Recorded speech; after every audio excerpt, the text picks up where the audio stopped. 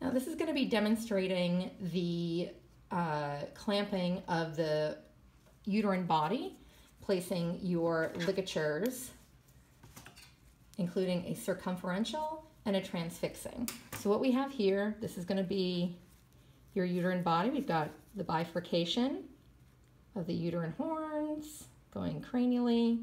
There's your bifurcation, there's your uterine body, and here's your cervix. Now we won't get this much exposure of our cervix in a real animal, but this is just for demonstration purposes. And so, as I said, we always want to clamp distal to the cervix, which means further out of the body, further away from the blood supply. Our first clamp should be at least a centimeter away from the cervix. And your second clamp should be at least 5 millimeters away from that. And then lastly, your third clamp. Okay. So we'll leave those there. And you can place your clamps in alternative fashion so that they come in from 2 different directions, however you're more comfortable. You're going to be using your assistant to help you with these clamps and removing them. So my most proximal ligature, the one closest to the cervix, is going to be a circumferential.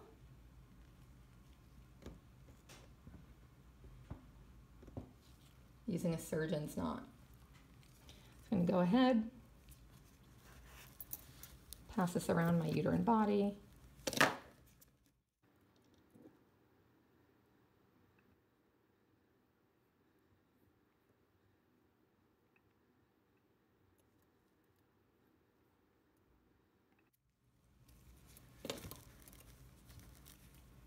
Do a surgeon's throw.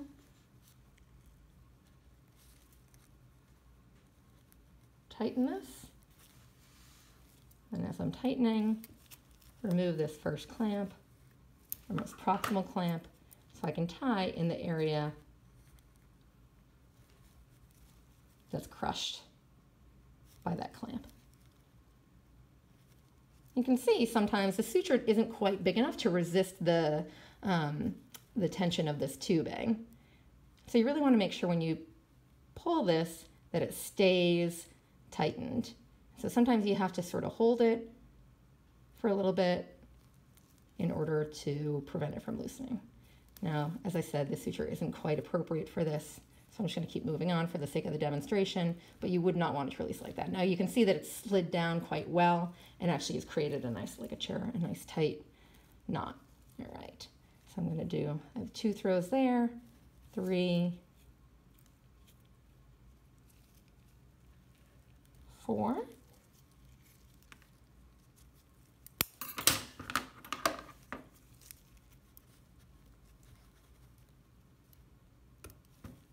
These tags are a little bit longer than I'd like them. So typically you want them, as I said, 3 to 5 millimeters. Those are probably closer to 5 to 6, so I'll just trim them up a little bit.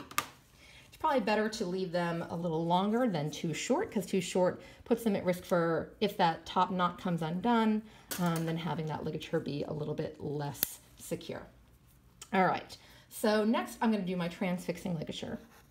This is going to be placed between the most proximal ligature and that middle clamp, now the most proximal clamp left.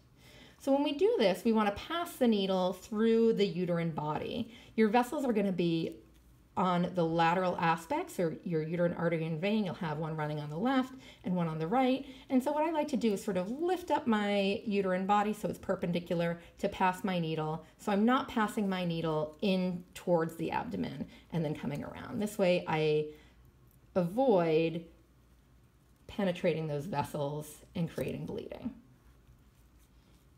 So I'm going to go ahead and do my first throw of my transfixing. You can see I've left this tag a little long, and that's so I can pass it around the uterine body. So the first throw I'm going to make is just a square throw, and that's only meant to fix this suture to the tissue itself. Doesn't need to be super tight, that's fine. It will tighten when we make our next throw, which is a surgeon's throw. Everything will continue to tighten down. So now I'm going to go ahead, I've made that first square throw. That's not part of your final knot. It's just, again, to fix the suture to that tissue.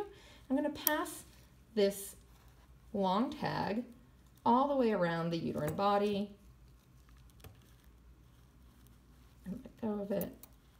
Sometimes it's going to be a little annoying and want to come back through. You can have your assistant grab hold of it as needed to keep it in place. So now that's passed around, and I'm going to do a surgeon's throw and grab that tag, and I'm going to tighten this. You do want this to tighten perpendicular to the long axis of your uterine body, and I'm going to pull this nice and tight. Now, just like with the ovarian pedicle, if this clamp is too close to this, what you're going to have to do is have your assistant open up or flash this as you're tightening. So I'm just going to open that up, and you can see I can get this a lot tighter, and I'm going to hold it nice and tight, and I would have my assistant reclamp as I'm holding this tight. Since I don't have an assistant, I'm going to have to reclamp it on my own.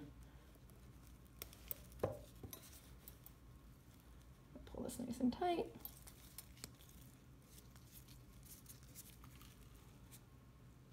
And then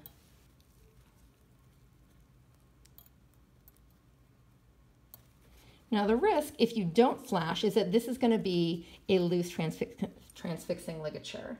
So I'm going to zoom in for you here. If I can, I think that's as zoomed as I can get. But I'll lift this up. And what we're looking for, again, is to see a nice waste and blanching of the tissue. Obviously, this is not live tissue. It's tubing, so we're not going to see blanching. But there is a waste there. And you can evaluate the other surface. I'm going to rotate this around. Sometimes it's a little bit easier to see. So is that as tight as I want it to be? Nope. But without an assistant here to keep that clamp open as I tighten this, it's probably not going to get any tighter. So what you really want it to see is see a nice waist as to ensure that that is a nice tight ligature. All right. I'm going to go ahead and place 2 more square throws.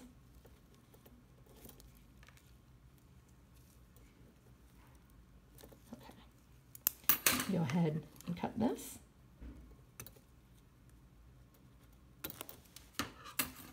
And now I'm ready to go ahead and transect my uterine body. So again, this is my cervix. This is coming up to my uterine horns, attached to my ovaries.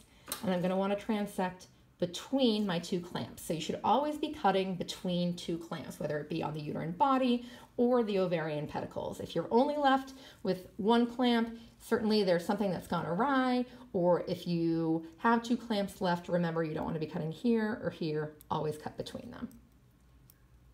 So you can use a blade or scissors. Now I can go ahead and remove my reproductive tract from the field and set it off to the back of my table. I'm going to go ahead, grab this, release my clamp, inspect it, make sure I'm happy with my ligatures, make sure there's no bleeding, and then release that back into the body.